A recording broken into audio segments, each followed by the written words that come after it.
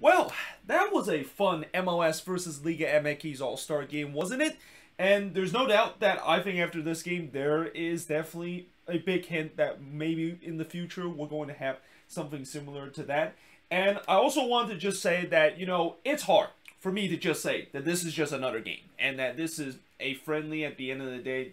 Really, there isn't much that is meaningful other than the fact that there is definitely some bragging rights that MLS fans like myself is going to have against Liga MX fan. But, when you look at how this game played out, it really felt like it was a cup final game. And it really felt like this was really probably the best All-Star game I've seen, and much better than the previous couple of edition where there's really felt like these players really want to win this. And in the end, the MLS All-Star were able to do so, and they did it in a PK shootout, which, by the way, I didn't even write the final score for the PK shootout, but I believe it was 4-3. Or actually, no, it wasn't 4-3. It was 3-2 in favor of the MLS All-Star in the PK shootout. But let us go all the way back in terms of looking at the starting 11 that was announced actually relatively early in this game. I think the starting 11 was actually announced about 2 hours before this game was taking place. And the starting 11, we got Galese, Alex Rodon, Yeimar, Zimmerman, Nuhu, Christian Rodon, Zarian, João Paulo, Gustavo Bo, Raul Ruidiaz. Now I scratch up K. Cal because originally K. Cal was named in the starting 11 of this game. He was kind of a late scratch, not because of injury related, but it seems like Bob Bradley kind of made some last minute change and bringing Diego Rossi in the starting 11 instead of bringing K. Cal in the starting 11 of the All-Star game. They play the Mexican and the U.S. national anthem, but not the Canadian one. And, I understand that this is Liga MX versus MLS, and obviously you're going to have the Mexican anthem playing, even though I'm pretty sure most of those Liga MX players are not Mexican, and you can even tell when they did the Mexican national anthem, which, by the way, was well performed on a violin. You can tell they didn't really care at all. And the same goes with the U.S. national anthem, where a lot of these MLS players are not American. But what kind of ticked me off about this is they did not play the Canadian one. And I'm pretty sure those Canadian team, that is TFC, Vancouver, and Montreal, they must be very ticked off that they didn't play the Canadian anthem. Because, as much as I know MLS is mostly kind of an American league, you got to remember there is still 3 Canadian team in MLS. And I feel like they clearly should have played the Canadian anthem. I mean, I'm also checked to make sure if there's any Canadian player on the MLS All-Star game, and I don't think there was one. I mean, there was supposed to be one with Tajon Buchanan, but obviously we heard about how he is not going to. He's actually not going to be going back with the New England Revolution, but instead actually going to be going to Belgium, which obviously I'll talk a little bit more of that. Probably not this week as I'm not going to do a news of the week. Instead, tomorrow I will do a video talking about the announcement of the World Cup qualifying squad that Greg Berhalter named for the upcoming World Cup qualifier. But yeah, that's definitely some big news around MLS, where Tajon Buchanan becomes the latest MLS player that makes the jump to Europe. So yeah, but going back to this, I was kind of a little bit ticked off the fact that they didn't play the Canadian one, because MLS is not just an American league. There's a Canadian team in this league too. Lots of MTC in the first couple of minutes of this game, and even prior to this game, and it makes sense. I mean, this is pretty typical. I mean, insert the whole LA meme about how people don't actually show up to the game until like maybe 20 or 30 minutes into the game. And when this game was taking place and it was announced it was going to be a 6:30 p.m. kickoff, I knew that that's going to be tough to try to get a lot of these people into the stadium, make sure it looked very packed in the beginning, because when you have to battle LA traffic, especially in the middle of the week, that is going to be very, very brutal. And I in some way, I kind of wish they pushed back the kickoff time a little bit later. I mean, I know that will not please East Coast fans, and I'm pretty sure a lot of East Coast fans were kind of pissed off the fact that this game was kicked off this late. But at the same time, if they kicked it off even a little bit earlier, then I'm pretty sure those empty seats is even going to be more emptier. But by the time the game, of course, was started. By the way, even did like a flyover, which, you know, I mean, for an MLS game and for an All-Star game, I know it's a special occasion, and you know what more American it is than do a flyover. And it wasn't really like one of those fighter jet flyover, but more like kind of like a helicopter flyover. But I just feel like maybe that's kind of appropriate if this was like an NFL game or any other game. But you know, for an MLS game, even in a special occasion, that kind of feels like it was kind of a little out of place the way it is. I mean, especially if you're going to do a flyover, I feel like they should have done a jet flyover instead of, you know, just the helicopter flyover. Speaking of helicopter, you know, in the first half, after, you know, I wrote that the MLS All-Star was definitely on the front foot early in this game, I also kind of questioned, did they put a helicopter next to one of the mic? Because throughout the most part of this first half, I literally hear a helicopter just going off in the background, and I'm just thinking, what, like, first of all, I didn't know what that sound was, but I'm like, why did they put a helicopter right next to it? Does the flyover helicopter just stay there next to the stadium, and you know, maybe some of those people that is in the flyover helicopter must have paid a bunch of money to those pilots for them to just kind of watch the All-Star game from the air, because yeah, I just, it feels weird to hear like helicopter noise throughout the mic. They also mentioned that there is VAR in this All-Star game, which is not a big surprise. I mean, yes, I know it's just a friendly, but, you know, this just kind of shows you that, yeah, this is not like any All-Star game, and it wasn't. I mean, as this game goes on, it really felt intense, and it really felt like it was almost like a cup final kind of atmosphere. Now, in the 6th minute, there was a big opportunity for MLS to get the opener goal, as the hometown hero Diego Rossi almost gave MLS All-Star the opening goal, but Sanchez with some heroic goal line clearance to clear that shot off the line. Bo did try to follow up the shot, but he puts that one high. The game did stop temporarily because the name redacted chant rings out in the 10th minute of this game. I mean, honestly, I mean, I know it's very tempted for a lot of those Liga MX fans to say the name redacted chant, but really, for an All-Star game, for a game that doesn't really mean much, and you have to do that, come on, guys, you know better than that.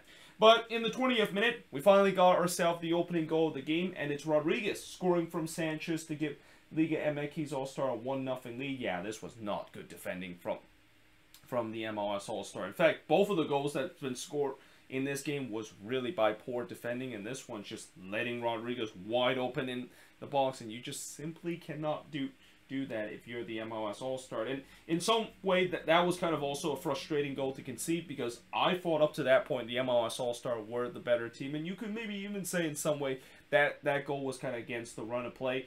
But really, after that Liga MX really started to control this game. And I will say that eventually MLS kind of ride out the pressure a little bit, and that kind of started when they did make some line change heading into this game. Obviously, since there is unlimited substitution in this game, we're going to definitely have a lot of substitution. So, you know, in some way, this is why I also said that, you know, so you could maybe say that this is kind of just a game that is very ordinary and doesn't really mean much, because you're never going to see a game like these kind of thing where you're going to get like a complete line change in the middle of the game because of unlimited sub that was made. But that definitely did give the edge toward MLS team after they made that line change, because in the 35th minute, Gustavo Bo almost equalized for the MLS All-Star as he missed wide from 20 yards out. But then Jimenez on the other end went through on goal, but Blake was able to cut off his lines and snatch that ball away from him. It kind of become very end-to-end as the pace really started to pick up right near the end of the half. But, you know, I also kind of wrote, doesn't seem like either team have a midfield right now. Like, the way that both attack has been able to cut through that midfield with just ease, it just makes me wonder, where in the world is the midfield? Are they on vacation right now, or they just got too much into the occasion and don't realize that, yeah, you also have to play in this game, because there was just so much gap to exploit for both of these teams right near the end of the half, and hence that's why it reserved the game to become very end-to-end. Then in the first minute of stoppage time, Jimenez did try to curl one that actually completely flat-footed Blake and had him beaten, but fortunately for Blake, he was able to watch that one just goes wide. The 3-2-5-2 started to kind of chant for LAFC, even though the LAFC wasn't playing in this game. I mean, you know, they kind of chant for LAFC throughout this game, and I understand the 3-2-5-2 is the official supporter group of LAFC, but, you know, couldn't you guys mix it up a little bit? Couldn't you guys just kind of say, instead of, like, chanting for LAFC, maybe chant for, like, MLS? Like, you could always change the lyrics a little bit, because it kind of feels weird, the fact that, you know, they're doing their usual LAFC chant, even though LAFC isn't even playing in this game. In fact, there was, in the starting 11, there was actually more Sounders player in the starting 11 than LAFC player, and I actually was thinking about wearing a Sounders jersey if MLS All-Star actually lost this one, because really when you look at the starting 11, there was literally 6 Sounders player in the starting 11, and pretty much half of the team was from the Seattle Sounders. But yeah, you know, it was kind of weird that the 3-2-5-2 decided to do that. But what's even more weird is that when I saw some of the fans in the 3-2-5-2 supporter section, some of them were wearing Liga MX jersey, and I'm like, yeah, that's not a good look. The way that you're basically wearing a Liga MX jersey and you are chanting for an MLS team, because you basically just kind of contradict yourself. I mean, it's almost like let's say an example is if you go to like an LAFC or LA Galaxy fan, you don't want, or if you're going to LAFC and LA Galaxy game, which it's going to be coming up this weekend, you don't want to wear an LAFC jersey on one end and then a Galaxy hat in the other. I mean, that would be a very, very bad look, and it just kind of felt like that was the case with some of the fans. Like, yeah, if you're going to chant for an MLS team, try not to do it, and also wearing a Liga MX jersey, it just kind of feels weird and feels bad for you. But either way, we do head to halftime, 1-0 in favor of Liga MX All Start heading into the second half, and they looked like they were trying to capitalize on that lead by making a lot of changes in halftime. In fact, they pretty much gone with a complete different team in the second half, making 10 changes. The only change that they did not make was the goalkeeper. And, you know, when you make that many chances, just sometimes it could benefit you. Maybe the changes that you made and the team that you set might be stronger against the current group, but it can also upset the balance of play. And I feel like maybe it kind of upset the balance of play for Liga MX team, because MLS All-Star really started to get going in the second half. Shari had a shot that was just blocked off the line in the 51st minute. Before 1 minute later, the MLS All-Star gets on the board, and it's Morello who scores to make it 1-1 in this one, and that was actually his first goal that he has scored at home at Bank of California Stadium, as he also scored from his teammate Atuesta to tie the game up at 1 apiece. So, you know, if you're an LAFC fan, you're happy to see Morello score a goal, and you also like to see Atuesta get on the assist, but you're also thinking, where was this when we were playing against the Vancouver Whitecaps? Or when was this when we're playing these last couple of games when we haven't been able to put the ball into the back of the net? But, you know, after that equalizer, Liga MX, though, to their credit, started to control the possession and look to try to take the lead back. But Talavera did deny Pepe as the flag went up in the 61st minute, so that goal wouldn't have counted if Pepe did score. But as the time winds down, you just kind of feel like this game was kind of up for grabs, and there was chances that was coming in both ends. Sambraza puts a free kick high from 21 yards out, before on the other end, Guzman was able to deny Pepe from long range, and then Pepe had a chance to put it high from close range. By the way, Ricardo Pepe at the end of the game did not name as the MVP of this All-Star game, and in some way I feel like he should have got it, because later on I'll tell you why, you know, I'm wearing an FC Dallas jersey, and the fact that why, you know, actually no, I'll just review it to you guys, that he of course was the one that was able to win the game for the MLS All-Star, because as we go to the penalty kick shootout, you know, with this game tied at 1 apiece, Turner actually made 3 straight penalty kick save at one point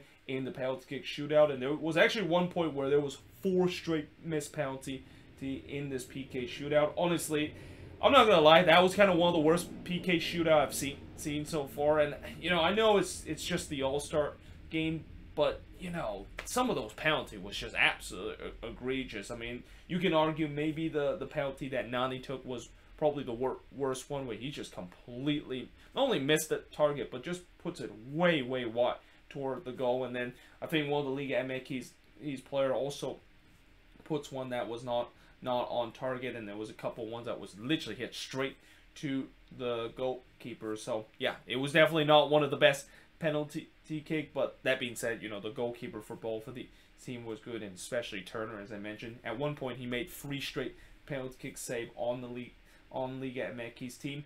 But in the end, it was Ricardo Pepi, the ones that was able to score the winning penalty for the MLS All-Star game.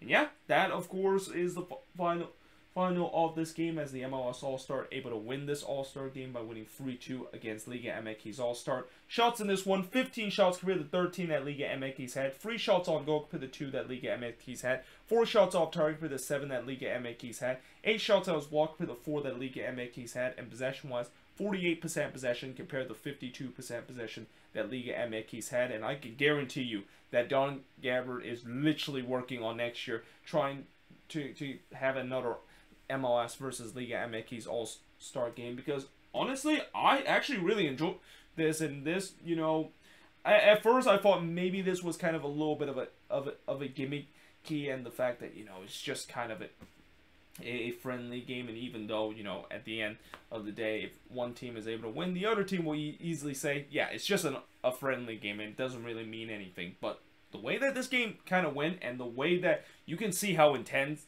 this was, and the players in this game clearly felt like almost like this is more of a cup final rather than just an ordinary All-Star game friendly.